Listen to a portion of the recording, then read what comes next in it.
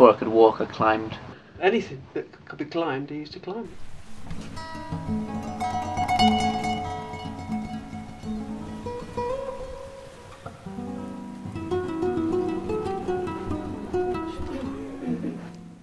James began climbing a kitchen table before he could walk. At 19, he led the hardest route in the UK. Now, he's made the first ascent of England's most difficult climb. Although he's best known for living on the edge, most days he's at his childhood home with his mum and dad in the small rural Peak District town of Matlock. I think we noticed before he could even walk. I was saying the other day he was climbing on the kitchen table. He climbed up there and actually weed on the table. Did. And then he was always climbing, climbed out of his cot before he could walk. Yeah, I always just climbed when I was little, anything really, like anywhere I went I'd try and climb something, whether it was like trees or ladders or, you know, anything really. We were looking at it on the video the other day, and he was climbing from the bottom right to the top of the house, just swinging up the scaffolding. Okay, so the first bit's pretty steady. Bit of a slab. A tricky rock over up to here.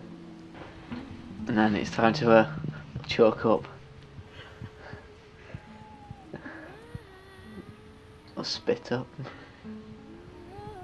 I think I must be copying my dad. I see my dad do that when he's lifting like big rocks and stuff. That must help. And then this is the technical crux.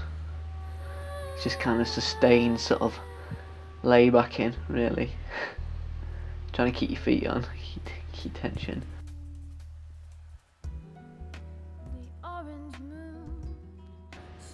And then you're approaching the red point crux. You're a bit tired at this point.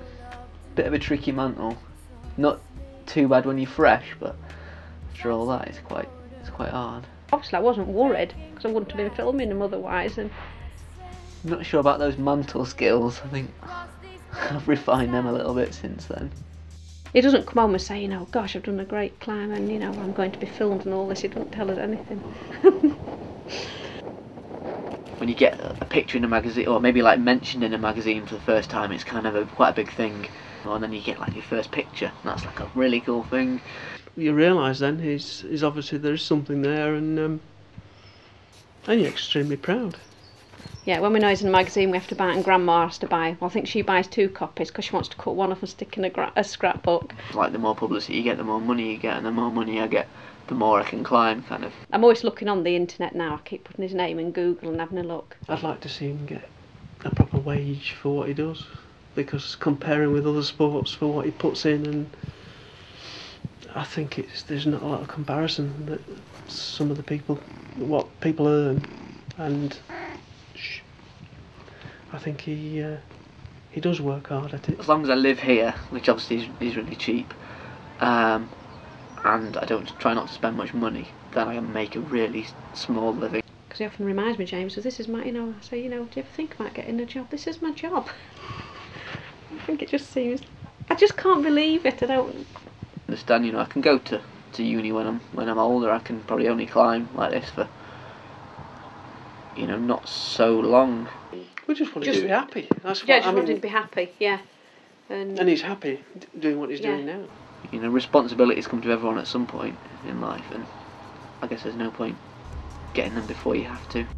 And I do think James appreciates it now. I didn't you? Yeah, but I think he is appreciating us more. And it is. Well, he's growing up now. Yeah, he's growing up.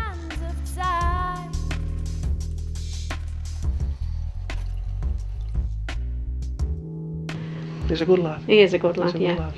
Yeah. And the sooner we can get rid of him, the better.